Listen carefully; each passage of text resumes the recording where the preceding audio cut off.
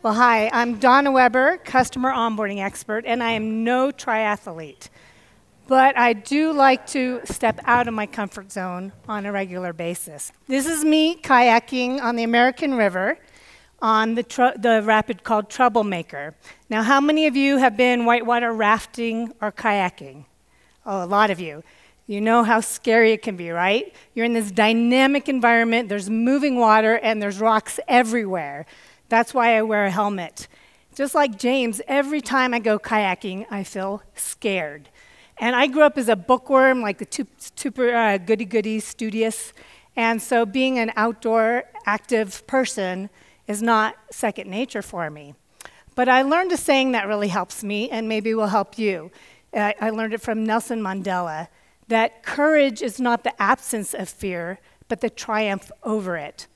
So my challenge for you today, and learning from what James has shared, is to step out of your comfort zone, to challenge yourself, to step away from the status quo at your company, to feel some fear, maybe ziplining this afternoon or going even for a hike, or even that, have you been on that chairlift? That can get pretty scary. So challenge yourself in how you do things at your company, and challenge how you deliver value to your customers. Now, Dave talked about having impact. Now, of course, it's important and critical to have impact at your company, but I want you to have impact with your customers as well, and think about how can you do that as quickly as possible. So this is an excerpt from my book, Onboarding Matters, that the main reason customers leave in the first year is because they never get value from your product in the first place. They fail to launch. So how do we avoid that fail? How do we avoid the churn? How do we avoid that trough? Well, I want you to consider a phased approach. So just like James gets up and makes a choice to take that first step every day, we can make a choice to deliver value to customers quickly. Consider phases rather than that monolithic approach. Phased deployments means chunking things down into achievable components, just like James does to achieve his amazing feats. I want you to think about value. How can you deliver value to your customers as quickly as possible? And I gotta tell you, as awesome as your products are, going live with your product does not deliver value. Logging into your product does not make them a hero. Value is the importance, worth, or usefulness of something. And there's no guarantee that just because you went live with your product that your customer's getting any value. Now, I learned from Nido Kubain, who's the president of High Point University, that it needs to be appreciated value that is meaningful to your customer. So I'm going to say that again because I want you to write it down. Appreciated value that is meaningful to your customer, that your customers relate to. Logging into your product is not meaningful. I don't know if they would appreciate that. It needs to be appreciated value your customers can relate to. That is meaningful. So I'd like you to consider a value drip.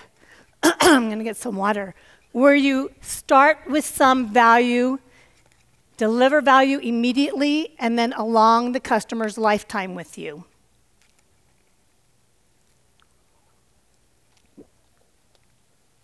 To address this value drip, I created quick wins. So I define it here. Quick means fast in development or occurrence, a rapid succession of events. And to win is to succeed in arriving at a place or a state. Now, James was saying he didn't, you don't do all these Ironmans to show up collapsed on the floor. You show up, there's the power pose, right? Imagining all your clients are celebrating that they bought your product, that they're using your platform.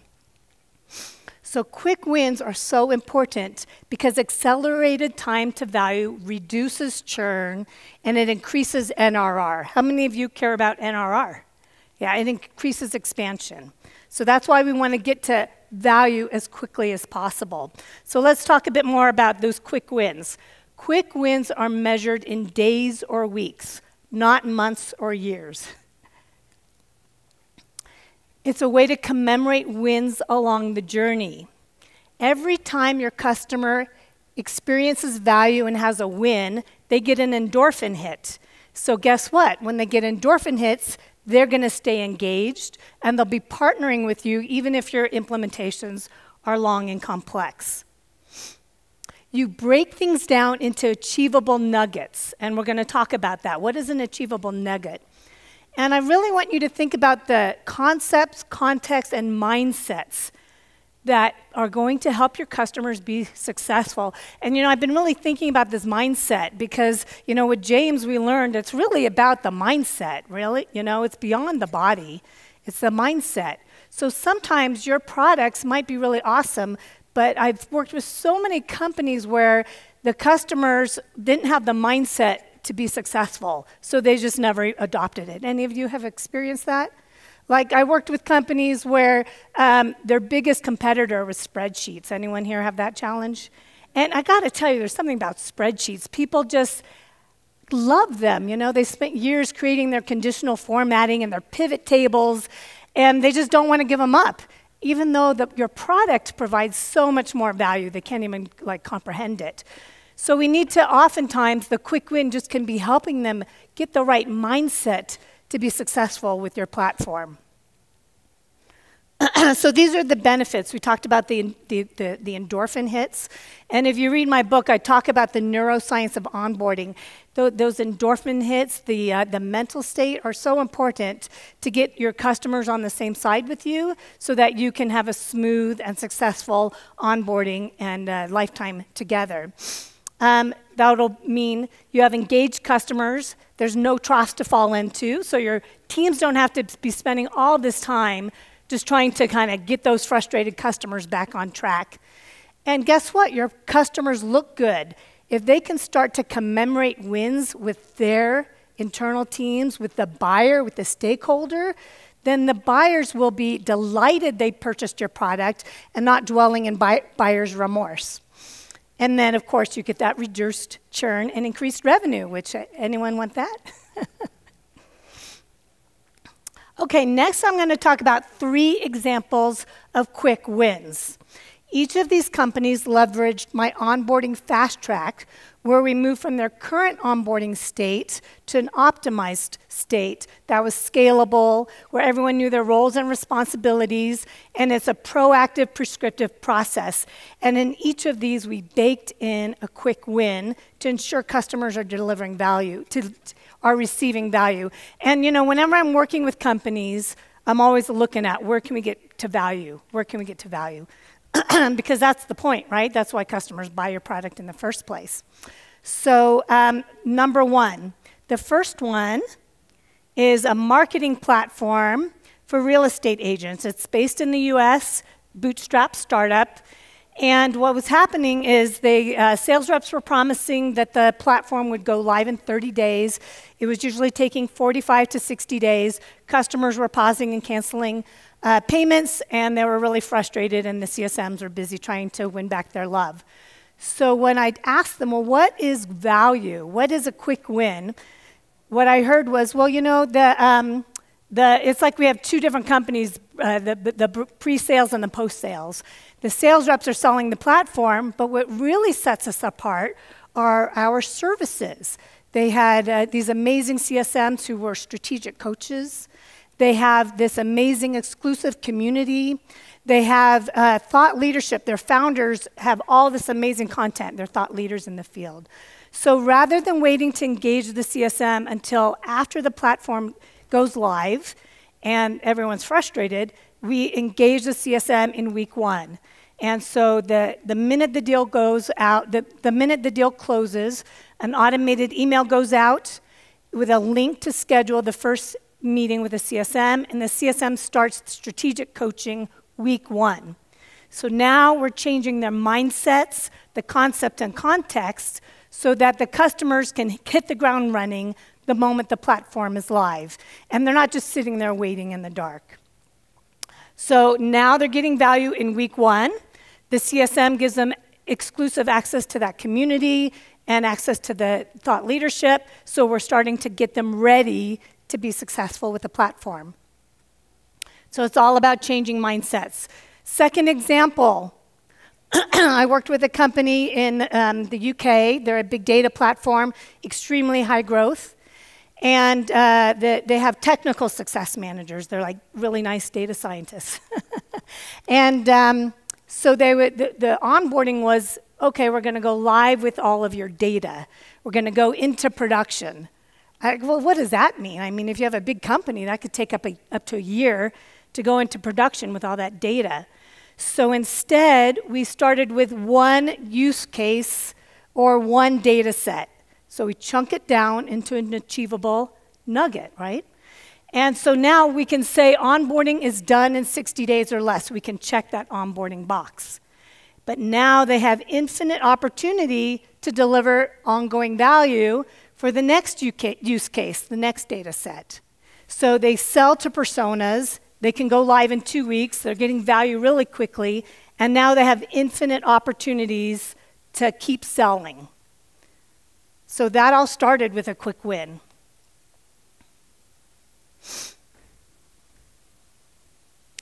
In case you're wondering, this is what my onboarding fast track includes.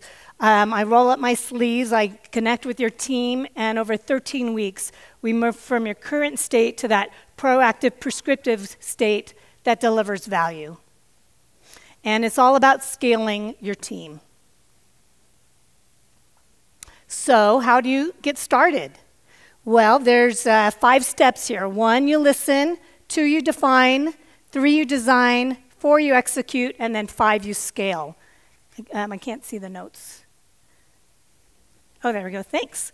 So 1, listen. Rather than just jumping in and assuming you know what value means for your customers, you need to ask them. And you know, when people ask me what's the main piece of advice I have for you, listen to your customers. You know, so many companies think, oh, we'll just go live with our product. We'll just have you log in. You need to find out what a win is, how quickly they want to get there, what's meaningful to them. So the first thing is to listen, and we could talk more about that throughout the conference if you're interested. Then you define a quick win, something, again, you can get to in days or weeks. And you design it. You might create playbooks. You might create assets, collateral for internal teams, for your customers. And then you roll it out. And it's easy to, you can just pilot it with a few customers. So pilot it, test it out, find out what works, what doesn't, and then you refine it. And once you know it's working, then you can start to scale it. You might scale it with some self-paced content, with some articles from support, maybe something with in a learning management system on your website. So it doesn't have to be something that every CSM or onboarding person does individually. And then you repeat, right? And once you have some quick wins that work, then you can start to create a menu of quick wins where, depending on the use cases your customers have, or the segment, or the personas, you might have unique use cases that you can deploy. And you can start rolling them out.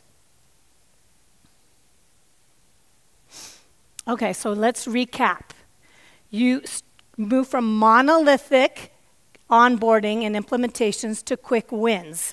And you deliver value in days or weeks. And it's all about, like, how can I deliver value even before my product goes live?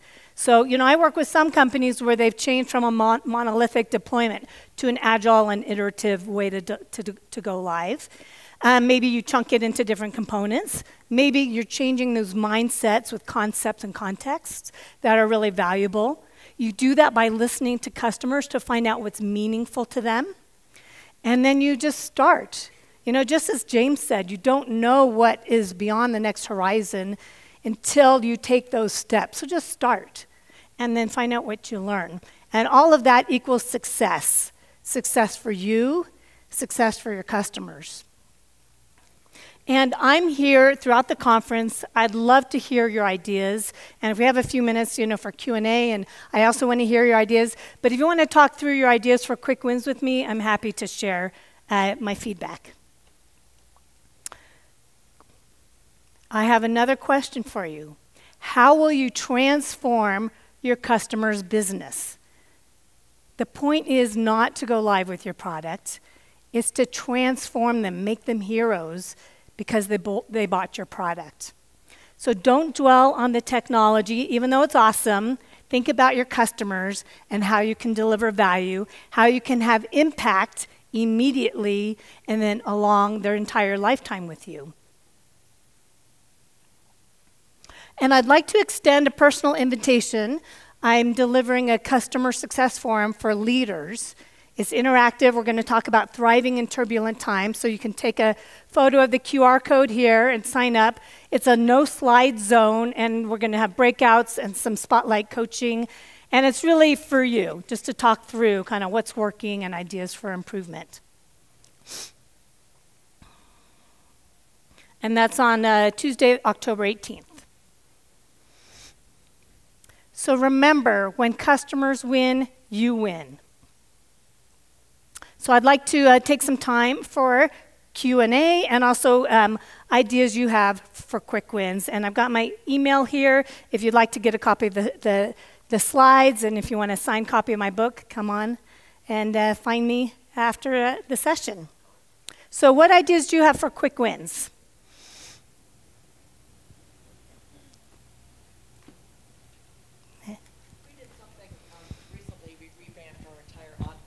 So exactly like, oh, I don't really want this. Okay, so recently we revamped our entire onboarding process where we just do a basic intro at first to get them a quick win so they can get started. And then we give them a choice of workflows to get started with, and they choose each workflow, and each one of them is a quick win. And that's worked really well. So we're onboarding now in record time. Like how long? Like less than 30 days. Oh my God, congratulations. Great. Thank you for sharing. Donna, thanks for the overview. It was great. We do a lot of quick wins. It actually introduces the idea of getting the customer to first value and then to full value, and that helped a lot in terms of anchoring to outcome success plans. What do they want most, and how do we get them moving on that journey? One of the pitfalls I'm seeing is sometimes after first value, people say, we've arrived, both our team and their team, right? So any wisdom on once you've gotten that first bit of value or first pieces of value to make sure that both the customer stays focused and your team stays focused to keep going? Yeah, I think it's really helpful to show customers, I talk about this a lot in the book, that you need to show the journey ahead. So that's what I base my orchestrated onboarding framework on. And so you need to show that journey ahead. And so there might be key milestones that you commemorate, and then show them kind of, here's where we are, here's where we've been, and here's where we're going, so they can see the path.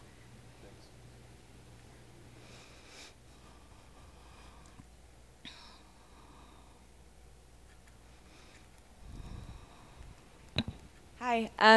Yeah, I'd love to hear more about one of the examples that you gave about bringing the CSM in earlier during the onboarding journey and how you keep those lanes clear and not muddled. So say that again. So the first example, I think it was the first example that you gave of having a CSM come in earlier. Yeah. That's something that we've tried to do in different ways at different times, but it's gotten muddled between an onboarding consultant and a CSM. So I'm just wondering if you could talk about that. Yeah, so when I work with companies, we actually map out swim lanes of who's engaged when and what the purpose is. So generally, what I find when the onboarding team, the implementation specialists, when they get engaged first, what happens is throughout the customer journey, the customers like keep hanging on them. Do you find that? That they're like, you know, oh, you're so awesome. I just want to keep working with you. And they keep reaching out for all of their challenges and questions. And they anchor on the customer, right? They latch on to them. So I like to have the CSM come in early through in a handoff meeting and help them to understand the path ahead. You know, set the CSM up as a strategic, trusted advisor that's showing the journey. And then they might do a handoff to the onboarding specialist or the onboarding team. They might stay engaged throughout, but they step back, and then the onboarding team can do a handoff back to the CSM. So that's a way you can create that journey. So you're moving, at the beginning, it's really important to have the big picture to show the customers that path to success before you dive into all the technical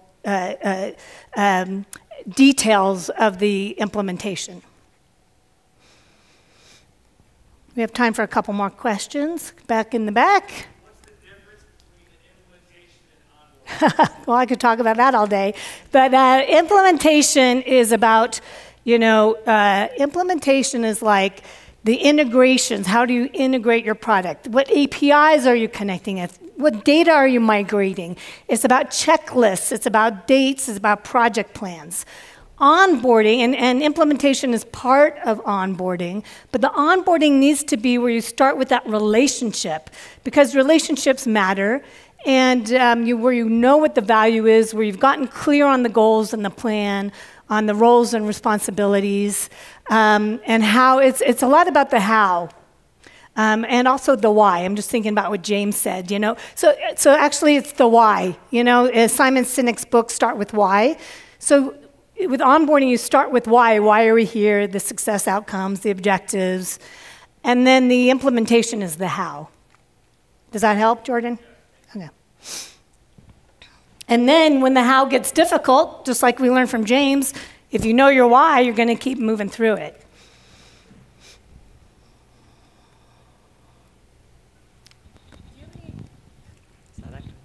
Do you have any examples of how you celebrate milestones? I think we're doing a lot of things right, but we don't necessarily pause and go, you did it, you did the thing. Do you have any ideas for celebration? Any of you do that with your? Little mini celebrations. Our onboarding is very technical and cumbersome and requires a ton of change management. We do mini celebrations after we complete each milestone, and then we do a formal graduation. Where we celebrate the journey and talk about where we started and where we are, and then we create goals going forward. And that's when we do a handoff. How do you celebrate, Miranda? How do we celebrate? We're on a Zoom. We high-five each other. Woo. I mean, there's, it doesn't have to be something big or huge, but just acknowledging the journey of where they were, where they are now, and where we're going. That's really big. It gives you that mental hit. So. Yeah, and I just want to go back to that visual. Showing, and if folks want to see an example, showing a visual of the journey where all you do is you show all the points and then you highlight where you are and then you show, look how far we've come, The visual really helps the mental, it's amazing. It just helps people kind of process it and arrive where you are. It's just amazing. So I'm happy to continue the conversation throughout the conference. I'll be here, and thank you so much.